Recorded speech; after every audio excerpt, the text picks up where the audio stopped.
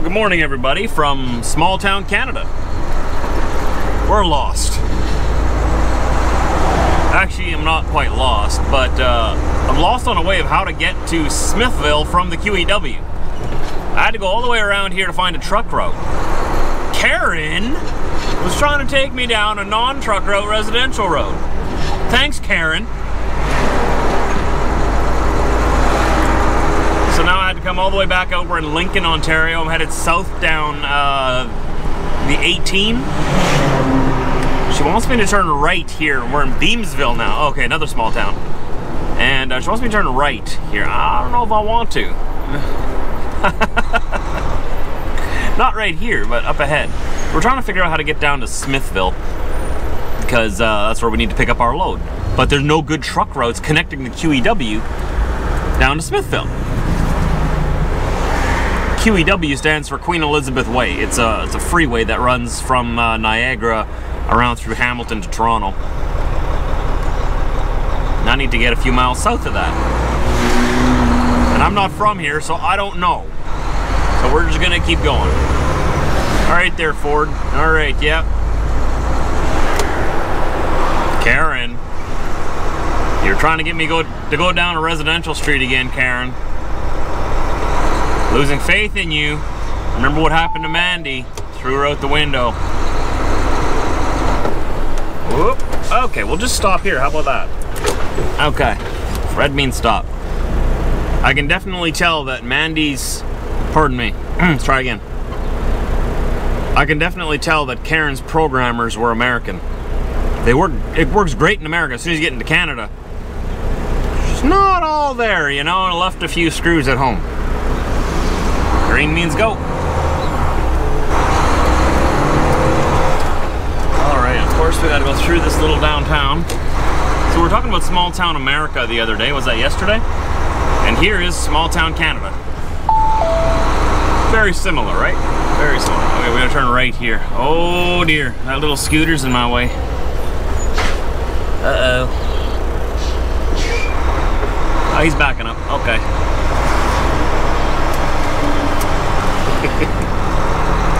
He's backing up. Thanks, bud. Thank you.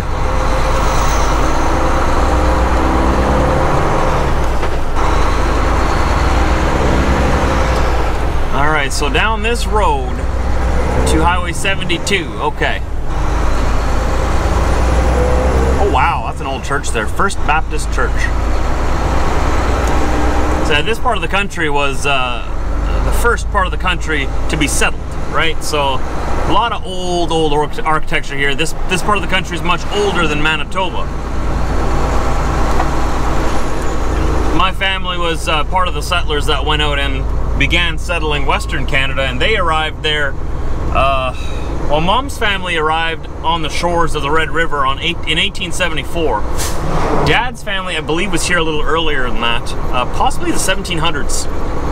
And there's not as quite of an accurate record on that side, just because on my mom's side we have the diary of what was my great ancestor or whatever who came over. Road, RR 73. And yeah, at the time, you know, America was trying to push north further. They were settling into North Dakota, Montana, and they wanted to claim and move further north. And there was the CN Railroad that was being built across east to west. Oh, there's a lot of stuff going on out west back then. But this area here is a lot older than Manitoba, so it's pretty cool going through these neighborhoods because the architecture here and the streets are a lot narrower because, you know, they only had horse and buggy pretty much. They didn't have cars when they built these towns. I guess they didn't have cars when they built our towns either out west, but since there was a lot more room, a lot more spacious, they built the towns a little, you know, buildings a little more further apart and stuff. Well, I'm gonna give you an exclusive look at my load before I tarp it. You guys will be the only ones to see it aside from me and the guys who loaded it here. And I know you're gonna go, what? A barrel? Yeah, a barrel. And this, just these rail lines, they're like little tiny railway lines. That's easy, that's fine. I have to tarp that. That's the hardest part because it's so small. Whatever, I'll figure it out. A barrel. Just a whole bunch of random steel parts in a barrel. So I'm gonna say this to you guys who are shipping freight. Round things roll. Square things don't. If you got a bunch of little parts, you should put it in a crate, not in a barrel. And look at this, look at all this contraption that I had to work up here. Got two over the top, that's just to hold it down, right? And then I've belly wrapped it twice. So that's coming around on this side and that side. And also that side over there to that side. So I've got it getting sucked in there, right? And I've also got it getting sucked in there. And that sort of gives it a big bear hug, you know? So it's not gonna move anywhere. And then those two on top, crisscrossed, they hold it down. So it's not gonna move, it's gonna stay down, but I had to use 1, 2, 3, 4, 5, 6 ratchets on this and 4 straps. Had it been in a crate properly, 2 straps and we would have been done. 2 straps and 2 ratchets. So it is what it is, right? I mean, look at that, it's not going anywhere, right? But crates, much better. Square edges. Squares don't roll. Round things roll. You don't want anything to roll on the trailer. So I'm gonna tie all these down here. And this is the whole load. It's going all the way to Manitoba. Paying a pretty fancy penny too. So it's gonna be good, about 6,000 pounds. I'm gonna deliver this Monday. And the hardest part's gonna be tarping it. Because my tarps have really long ends, so I gotta roll them up, fold them up underneath. It won't be too bad. But yeah, we gotta tarp this whole thing down now. I should say that's gonna take the most time. So we've got 2 days drive ahead of us, and we got 3 days to get there. Well, 2.5 by the time we get out of here. Let's rock and roll. Well, got it done with 2 tarps.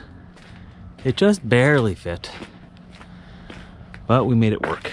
So the other tarp goes to about like here. So I've got just a couple of inches overlap and a lot of bungees making sure that they don't come undone.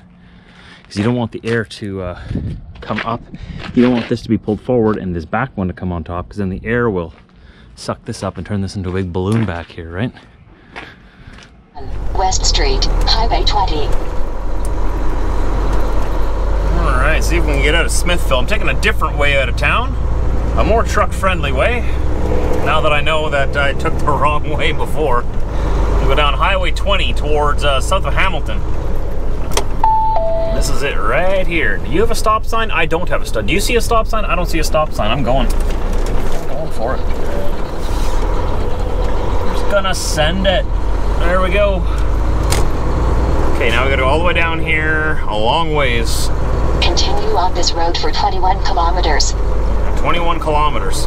And then we turn right or north on, or is that north? No, I'm going north now. I don't know, we turn right on Highway 56 by the looks of it. By Hamilton. Is this thing taking me across the ferry? What? No. Karen, why are you telling me to take a ferry?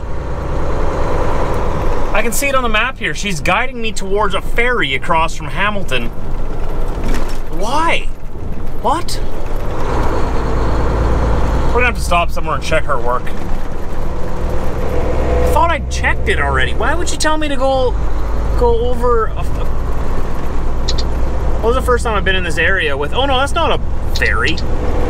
No, it's a skyway bridge. James, why would I want to take that? That's a toll road, isn't it? No, it's a skyway. Never mind. Okay, so it's not a ferry. It looked like a ferry. Okay, Karen. Maybe I jumped the gun a little bit. Maybe you know what you're talking about. Maybe, I don't know. So it was a skyway, not a toll road. I go over this every time, and it just looks different on this GPS than it did on the other one. I thought it was making me go across the water at first, like by boat. So I believe this is Hamilton here. Someone can correct me if I'm wrong. Is my lane ending? Oh, my lane is ending. Oh, that's what's going on here. That's why no one's in this lane. Okie dokie. All right, well, that's fun. That's why no one was in this lane. I thought these lanes all went through.